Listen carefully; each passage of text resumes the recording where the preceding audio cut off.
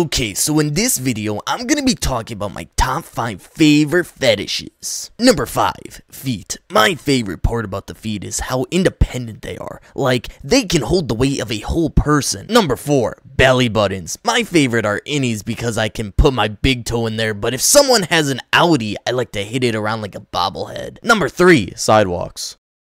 Number 2, stripes. Something about the mixing of colors just twists my nipples. Number 1, men. There's nothing I love more than a good hairy bald man on a Tuesday afternoon. Number 0, what am I doing with my life?